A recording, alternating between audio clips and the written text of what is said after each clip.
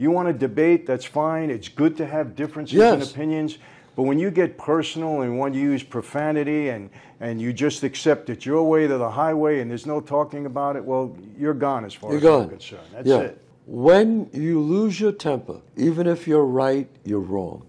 But if you lose your temper, you're wrong. Everything is respectful in a debate because you'll come off as less intelligent, you'll come off as less caring, you'll come off as insincere, abrasive, even if you're right. Well, you know, Chazz, one of the things in my former life that I had to admire in a way is whenever we had a sit down, we could never be disrespectful at the table. We could never call a guy a name. We're sitting there and you're lying and I know you're lying. I can't call you a liar. I lose the argument right away because that's disrespect. Respect at that table came before anything else.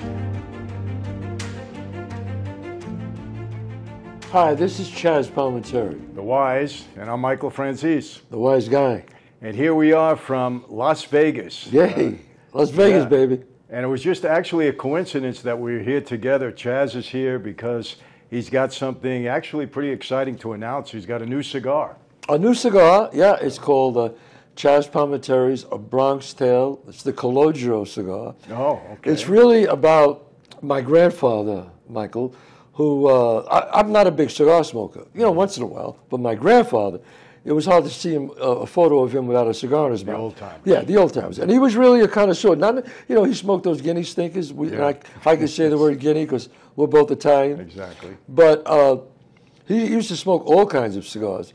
So I said, you know what, I wanted to dedicate a cigar to him because he had that immigrant experience. Here's a man who came over in 1907.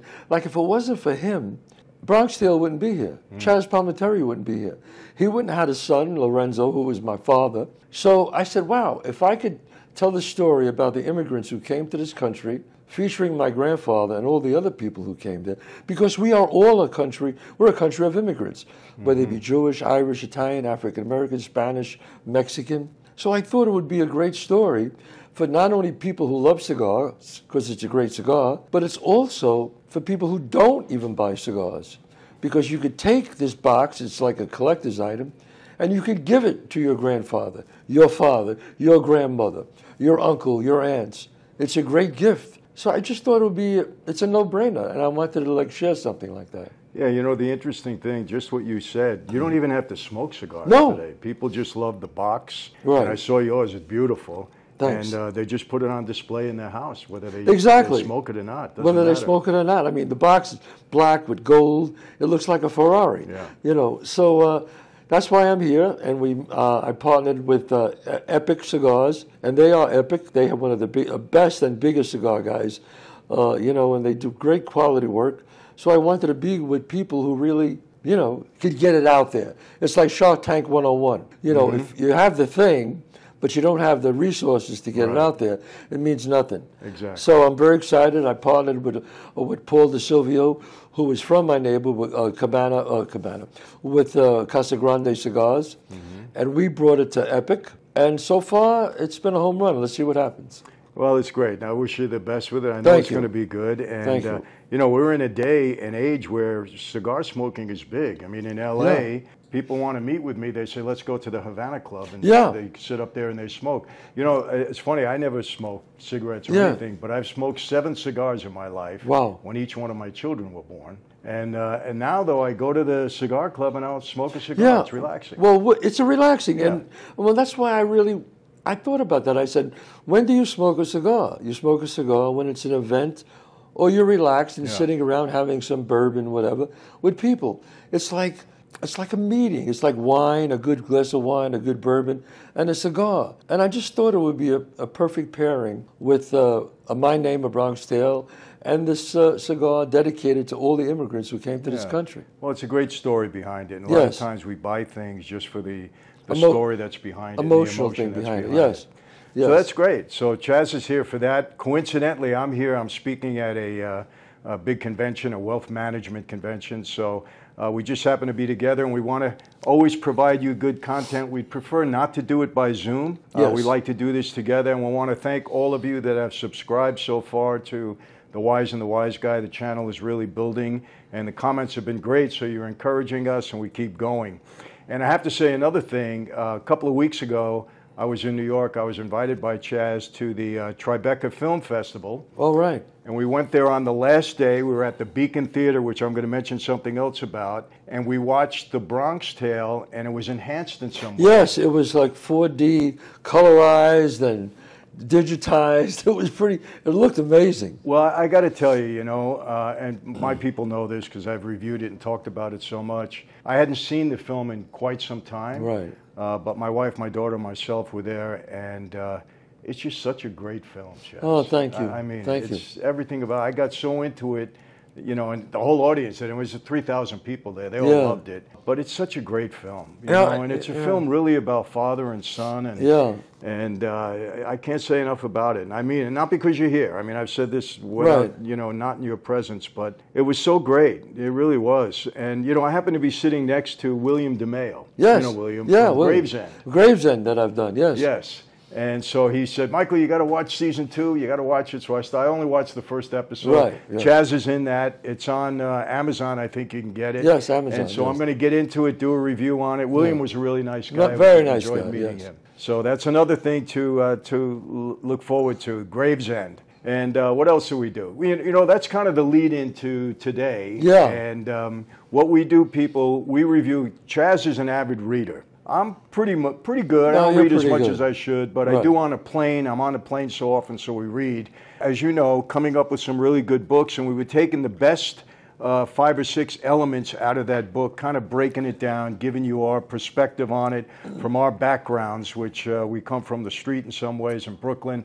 Chazz went a little different direction than I did, thank God for that.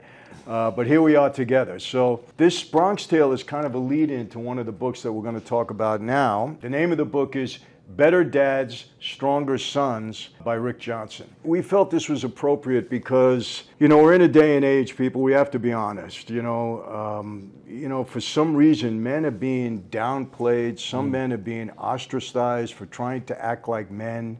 We have somebody out there by the name of Andrew Tate, who has become a good friend and acquaintance of mine, who was on a platform to try to make men men. And I'm not going to talk about Andrew, because he's got his issues going on right now.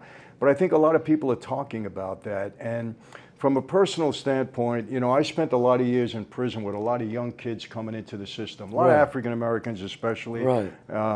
And you could write the same script for every one of them. Same one. Fatherless home, mom trying to do her best. She's got her own problems, normally a young mom. These kids gravitate to the street, get to the local gangbanger, drug dealer. Before you know it, they're doing their bidding, end up in prison. And every one of them, almost to the man, didn't have a father in the house growing up. Everyone. We're not denigrating women, and there's a lot of single moms out there that they're doing their best. They do a great job. Sometimes Yeah. a woman or grandmother can do a tremendous job. Isaiah Thomas, the basketball player, he talks about how tough his mother was. And you know what? She made it work for her. So there are some women who can do it, but the majority was saying, the majority of these boys are fatherless, and it really hurt them. It hurts, and you need that father figure. I mean, Chazz had a strong father figure in his house. I had a strong father figure in my house, and even though, in a way I was led in the wrong direction, I still learned a lot from him, and I still take a lot of the things that he told me and apply it in my life and with my kids. And it's just, you can't replace a mom. Let's be honest with you. This goes both ways. You can't replace a mom, and you can't replace a father in many, many ways. And so this book talks about it, and I'm going to give 5 key points out of the book, and we're going to discuss it and give you our perspective on it. We both have sons. Chazz has 1, I have 2, so we can talk from experience as well. So first point, it says, be a role model. As a father, it's crucial to lead by example. Your sons look up to you, so show them what it means to be a strong, responsible, and respectful man. Well, I mean, that goes without saying. Well, first of all, whether it's a boy or a girl, they're 3, 4 years old. They're watching you. They're watching your mom, your wife. How do they learn? They learn from you. What you do, they will do. If you hit your wife, they will end up hitting their wife. Exactly. If your wife treats the husband bad, the boy or the girl. Well, it works like it's a mirror. Mm-hmm. So be a role model. I mean, that's a no-brainer. That's why, look, do we all fight in front of our kids sometimes? Yes, absolutely. It happens. But, try to keep it down to a minimum and try to be at least kind to each other and respectful. Because once a boy sees that, my son is like my son is like me. Mm-hmm. I try to be kind, I try to be courteous, I try to respect people, I try to have some humility, and I try to teach him to have humility. It's just, it's 101, man, being a man. And it shows. Dante is a really, really nice young man. Thank you. And it's a joy to see, because you don't see a lot of that today, unfortunately. A lot of these young guys, I'll be honest with you, Chazz. I have 5 daughters, and they say, "Dad, you don't know how hard it is to find a good guy today."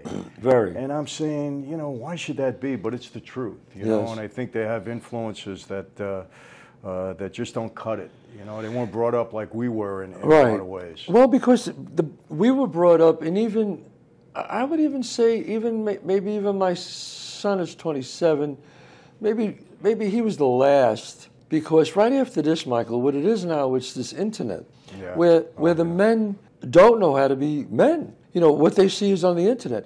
I think I talked about it to you on another podcast, that there's an epidemic of 20-year-olds with ED, erectile dysfunction, and that's from the internet. I feel like having a blonde. Nah, I want a brunette. Maybe I'll go with a heavy set. No, not heavy set. I'll take a black girl. No, I'll take a white girl. Yeah. And it's like when they get with a woman in person, they're not excited. Yeah. They could just go home and do what they have to do. I know. It's crazy. So we forgot how to touch. We forgot how to speak. We forgot how to be human. I know. It's one thing with all my kids. I got to be honest with you. When they have to make a phone call to talk to somebody, it's like, can I text them? I said, no, get on the phone and talk. Human contact in that way. But yeah, the internet, look, there's a lot of benefits to social media. Oh, great things, yeah. But I believe, Chazz, if I had to weigh the benefits against the problems, I would say the problems overwhelm the benefits. I think so. I really mean that. Yeah, I think so, because many people, I think the bad content is more than the positive content. Yeah. I agree with you. No doubt. Because bad content sells. Yeah, you're right. That's controversy, bad content. But, again, being a role model, look, I idolized my dad growing up. I mean, I wanted to be just like him in so many ways. He taught me a lot of good things. There were some things that he did that, maybe, look, we're not perfect. Nobody is. I know with my son, too, there's some things that maybe I should have caught myself, Me too.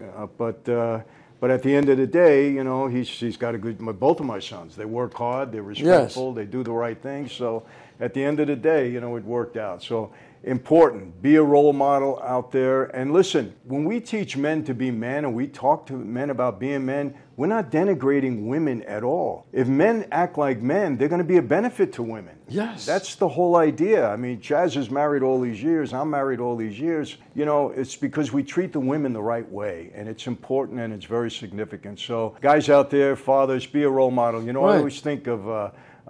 just off subject, but White Boy Rick. I don't know if you know his story. He became an informant early on, dealing drugs early on. And what happened, his dad was the same way. His dad was an informant and a drug dealer. He allowed the FBI to bring him in as an informant. So he kind of went the way of his dad. And the poor guy ends up at 17, 18 years old getting a 30-year prison sentence. Wow. His life destroyed. They did a movie about him with Matthew McConaughey. Right. And, again, wrong role model in the house. Wrong role model. Can't do it. So, guys, straighten out. Okay. Straighten up, I should say. Yeah, and women, they like strong men. Absolutely. Women, chivalry is not dead. It's not. Listen, when you walk down the street with a woman and some guy, unfortunately, maybe attacks you, you don't want your woman standing up. She wants you to protect him. Chazz, it gets me crazy. There's, what do they call it? Male, toxic masculinity. Toxic masculinity. What is that? I mean, that's a term that was invented. That was invented. Because, look, toxic femininity. I mean, there's some women that could be toxic, too. Yeah. Why does it apply only to male? When a male is wrong, he's wrong, period. When he does the wrong thing, it's the wrong thing, period. It's not something contagious that goes from guys in. It's just crazy, these terms that they use. But anyway, it is. We don't want to get into any of that right now. Number 2, teach respect. Teach your sons to respect themselves first, others and their surroundings. Instill in them the importance of treating others with kindness and empathy, regardless of their differences. You know, I got to say this. One of the things that we're missing today is respect. You know, again, especially on social media and the internet, the way people talk to each other. You know, you can't even have intelligent dialogue without people getting disrespectful. You know, I tell people on my social media platforms, you disagree with me, that's fine. You want to debate, that's fine. It's good to have differences in opinions. But when you get personal and when you use profanity and you just accept it your way to the highway and there's no talking about it, well, you're gone as far as I'm concerned. That's it. I agree. I told my son a very important thing. I said, and my daughter. I told both of them, my son Dante and Gabriella. I said, listen, when you lose your temper, even if you're right, you're wrong. Even if you're right 100%. But if you lose your temper, you're wrong. Everything is respectful in a debate. And I said, remember that. Don't ever forget that. Because you'll come off as less intelligent. You'll come off as less caring. You'll come off as insincere, abrasive, even if you're right. And they understand that. Well, you know, Chazz, one of the things in my former life that I had to admire in a way was whenever we had a sit down, and we were sitting around the table, and there were 2 made guys, 3 made guys, we could never be disrespectful at the table. We could never call a guy a name. If we're sitting there and you're lying and I know you're lying, I can't call you a liar. I can't. I lose the argument right away because that's disrespect. Respect at that table came before anything else. So I had to figure out a way to kind of show that you were lying without calling you a liar. Wow. But you know, it was so funny. When I was writing one of my books, it was a business book, the publisher, HarperCollins at the time, after they read about the rules of the sit-down, they said, from now on, in this office building, we only have sit-downs, no more meetings, because in the meetings they would yell and scream at each other, and nothing got accomplished. When we sat down, it was respectful. At the end of it, it was finished, one way or the other. You know, a decision was made, it was done. So the reason I'm saying, look, we always bring up things from, you know, our past influences. But that's the beauty of our show. We always tell people, we take our experiences in the street, the Wise and the Wiseguy, and bring it and put our take on it as a lot of these books have. Well, let me ask you a question. Did you ever in any way disrespect your father? Never. I mean, I can't even, saying that to me, I just got a chill. My hair just went up. Never disrespected my mother or my father. I said a word to I remember, and I don't think I've ever said this on a podcast before. I was 16, my sister was 19, and my sister was very beautiful. She's still alive, obviously, and she's still beautiful. And my mother and father were saying, easy with the makeup. Remember, like the eye makeup and all that? My father was like, no, easy with the makeup. So my sister would go, all right, Mom, all right. But then she would go downstairs, and under the steps at the bottom, on the first floor, she would put her makeup on, then go out. So I caught her doing that once. I said, Rose, what the hell are you doing? What are you putting the makeup up? So she was wrong, but I said, that night, her and I got into an argument about something, and I said, yeah, well, I'm going to tell Dad. Dad was right there. I said, Daddy, she was under the steps, and she looked like a hooah. And my sister's not that. She's very respectful. Well, he hit me, my father he hit me with a left hook, then hit me in the face. Right. He hit me like right here in the shoulder, and I just grabbed my arm, and I was the only ever time my dad he threw me a quick left hook, hit me there, and I went like sprawling around going, you didn't hurt me. Then I went into my room, and I was like flat. But he said, don't you ever disrespect your sister that way. I never forgot that. That's it. Only one time I did that, and boy, he made me know about it. That was the only time he ever hit me. Well, you know what, Chazz, I'm the same. I never, ever even talked back to my dad, even when I thought he was wrong. You know, when we were both captains in the family, I had a couple of incidents where I knew it just didn't sit right with me, but I said, Dad, I've been respecting you all my life. I'm going to do it now also. Right. And, you know, Chazz, I can share this with you. Even when, look, the feds came into prison when I walked away from the life and told me there's a contract on your life, and by the way, your father has gone along with it. We have definite information with that. Wow.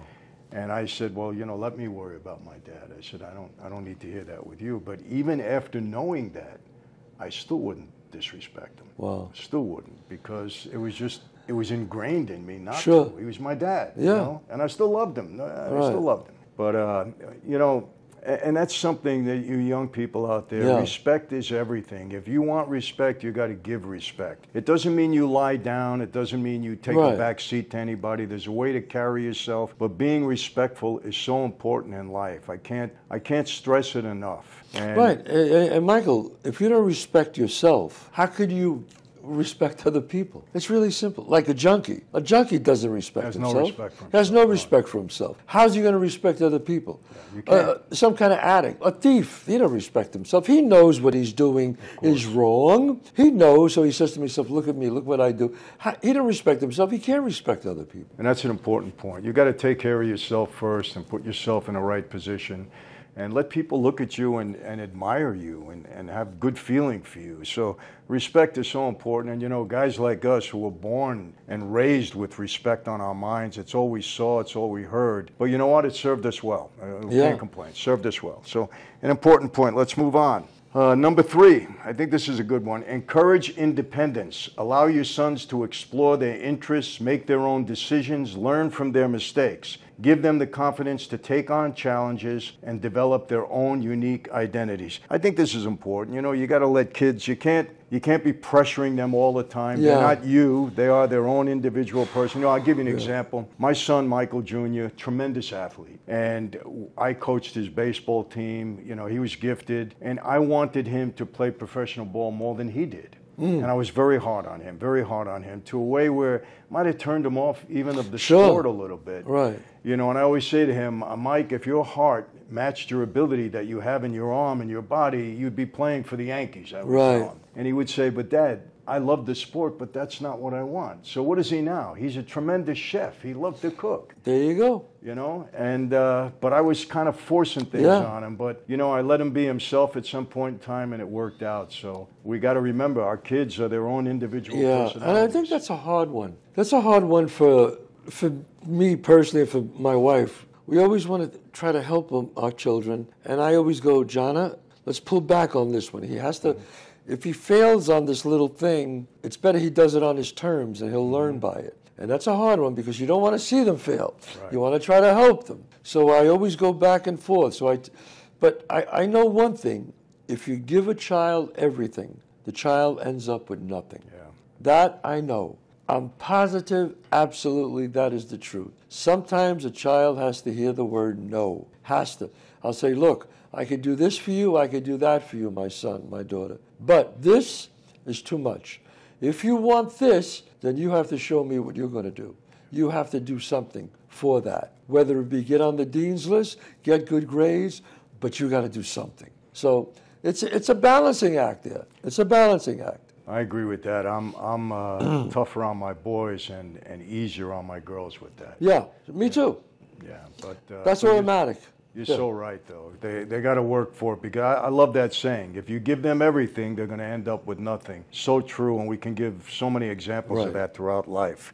Good point. Number 4, foster emotional intelligence. Help your sons develop emotional intelligence by teaching them to identify and manage their own emotions, as well as empathize with others. Encourage open communication, provide a safe place for them to express their feelings. I think all too often, we grew up, maybe I did, where I didn't want to express my feelings. I thought it was a sign of weakness. Yes. Because of the way I saw my dad, who was always very strong. And I disagree with that, because you got to have an outlet. You got to be able to express yourself with somebody that you trust, not with the whole world, but with somebody that you trust. Right. I think that's healthy. But you said the key words here, Michael. With someone that you trust. Yeah. Machiavelli, who I'm a student of, says never express your weakness to everyone, because in the end they will probably use it against you. Yeah. So, but what you said is, it's okay to show your weakness, but it has to be to someone you really, really trust. And I think that's the key to that. Yeah, I agree with that. But to let them express themselves, without them thinking they always have to hold everything in, especially in this day and age, because, Chazz, when I read some of the statistics of the depression that's going on among young people, suicides among young people, drug addiction around young people, you wonder if they've had a chance to express themselves if something was really troubling. I don't have the answers, obviously, but I think, we got to really mind our kids. And it's good to especially, I do this with my son and my daughter. If they're going through a tough time, they wanted really something and they didn't get it. They worked really hard and they didn't get it. There's a guy she wanted to go out with and it didn't work out. Or a guy or a girl my son wanted to go out with, it didn't work out. I always bring up an incident that this happened to me. And I go, it's okay to feel like this. I had a girl who did this to me. And I was a wreck. And he goes, you were, Dad? I go, I remember my son was like 19. I said, yeah. He goes, you? I go, the worst. Crying, please don't leave. And he was laughing. He goes, come on. I go, I'm telling you. But then it goes away. Yeah. It goes away. It does. And then after that, it's one day at a time. And you'll be okay. Just like I am today, and you'll be fine. And I could see when I told him that, or when I told her that meant a lot to them, because they said, wow, someone, my father, is telling me that this happened to him, and it's going to be okay. So it's okay to show weakness to your son or your daughter in that respect. No, that's good. You can't let them hold everything in. And, no.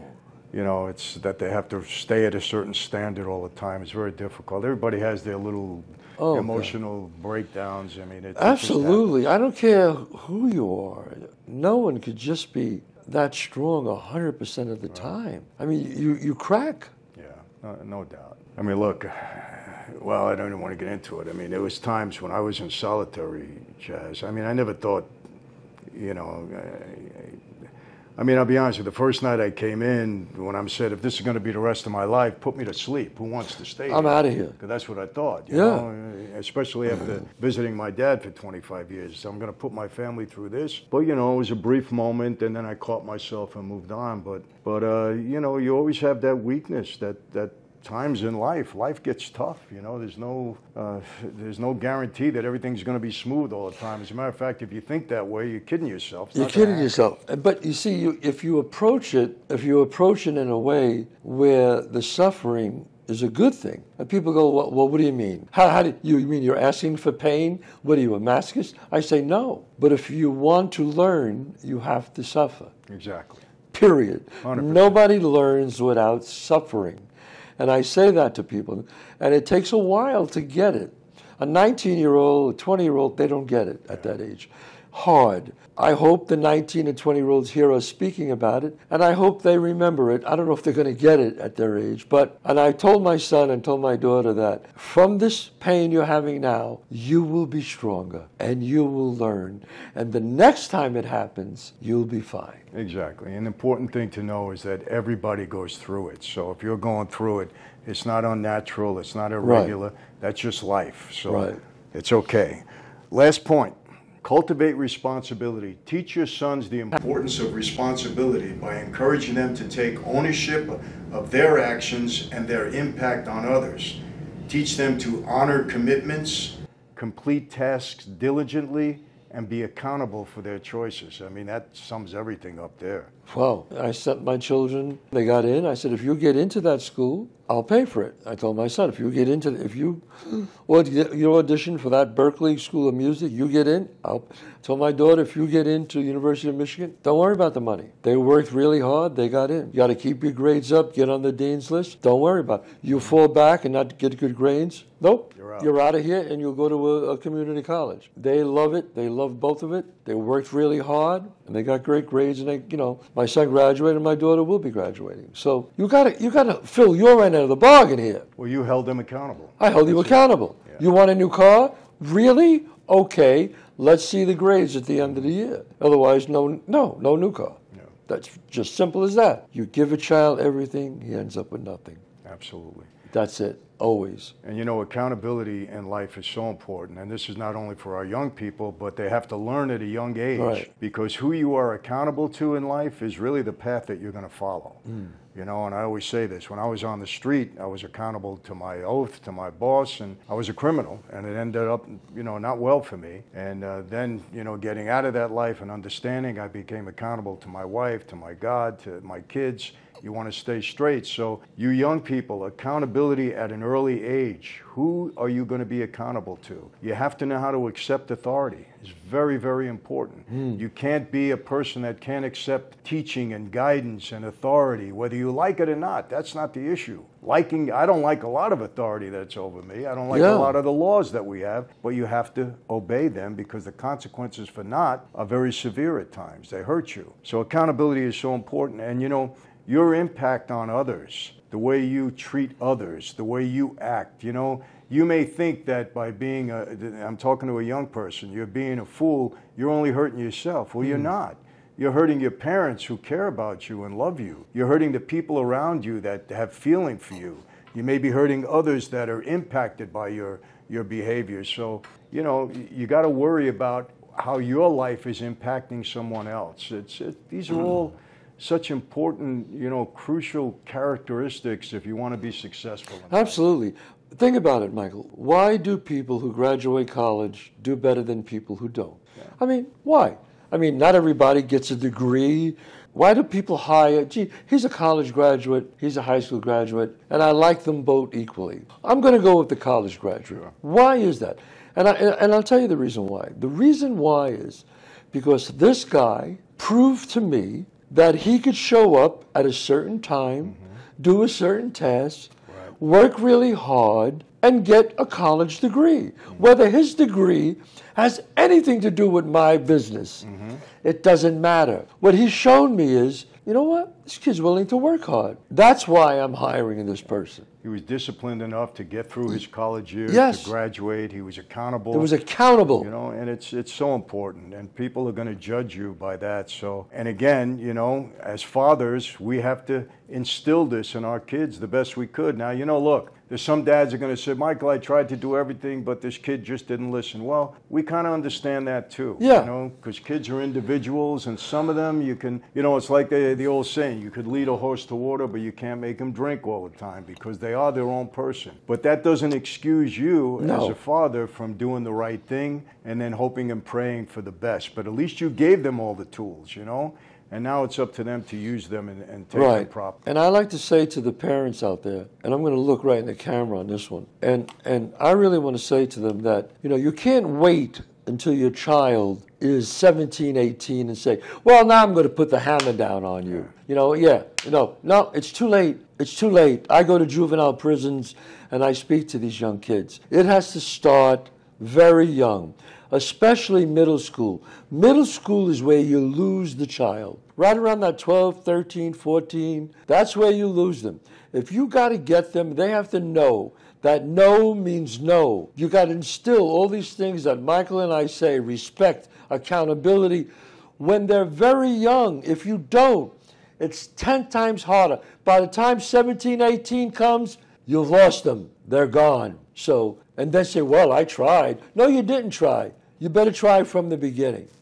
It's very, very good, because it does start at a young age, especially now when this is the information age. They have so much information at their fingertips. Yes. And you know, the one thing that we haven't stated, but I think it's the obvious, is that fathers, you got to show your kids love. Oh, yeah. Tough love at times, but love. Love. You know, it's... and they want it. They want it. They want the love. You know, Chazz, I've said this all the time. Kids want a reason to love their parents. Yes. They don't want a reason to not love their parents. They want a reason to love their parents. So if you give them the right upbringing, the right respect, the right care, the right love, they're going to love you back. Doesn't mean they're going to be perfect all the time, but they're going to love you back. You got to give them a reason, a hard reason not to love you. And that's important to know this. Right. You know, they want to be loved. It's human nature. You want to be loved. Right. And a child, right, Michael. And a child wants to feel that his mother and father love him. And the way they feel that is when you say to them, no, you be home by 10. subconsciously, subliminally, is the child is saying, my parents love me. He's saying, I'm mad at them, they're strict. Right. But the other child who says, who doesn't even know, there are parents who don't even make dinner for their kids. Yeah. That kid's out on the street all day and night. How does he feel any love from anyone? How? He doesn't. But when you tell a child, you be home by 9:30, because my father would say that to me, 9:30, sun's going down the summer, inside. Only bad things happen now. Exactly. And I was mad, and I would say, you treat me like a child, but you know what? He showed that they love me, and they care. And I'm going to say this again. I don't care how much money you have. I don't care how many toys you have. I don't care how famous you are, how hot you are. You can be the biggest celebrity in your world. If you're not a good father, you lost that in the checkbox when you leave this world. I don't care. That diminishes you. So you could take that to the bank. And you know what? I totally agree. And look, speaking from experience, look, I want to say this. I'm going to be as honest as you can. You know, I was married twice. For a short time, I had 3 children from my first marriage. I went off to prison. I was gone for 8 years. I didn't give my 3 children as much attention as I should. And it showed up afterwards. It showed up. And so I take responsibility for that. Now, they're good kids. Their mother was terrific with them. You know, I got very blessed and was very fortunate, but I wish I could have given them the attention because I lost it early, especially with the girls. You know, you lose it early. That separation, 8, 9 years that I was away, it really had an impact on them. So I can't stress enough how important it is, people, you know, to just love your kids, be there for them, teach them the right way. Dads, your sons need you. Don't listen to anybody else. And moms, you're benefiting by having a father in the house that's going to take care of the kids. Even if there's a separation or a divorce, you're still obligated to do your job. They're still your kids. You still love them. It could still work out. Marriages don't always work out. We understand that. But that doesn't release you of your responsibility. So with that, I'm going to end it. And anything else to add, Chazz? No, I think one last thing I do want to say is that, and I always say this to people, when you create a child, you create a universe. Mm-hmm. And what I mean by that is you created a human being that will get married, will have children, and he will pass on his attitude and genes to the next, to the next, to the next. The generation. And that's generational. Mm-hmm. So it's not just, this is my son, this is my daughter. That is a universe there. That's right. Do the right thing. Anyway, this is Chazz Palminteri. The Wise, and I'm Michael Franzese. The Wise Guy. And we hope you enjoyed this segment, and we're going to just keep going, giving you the best possible content we could. So that's it for today.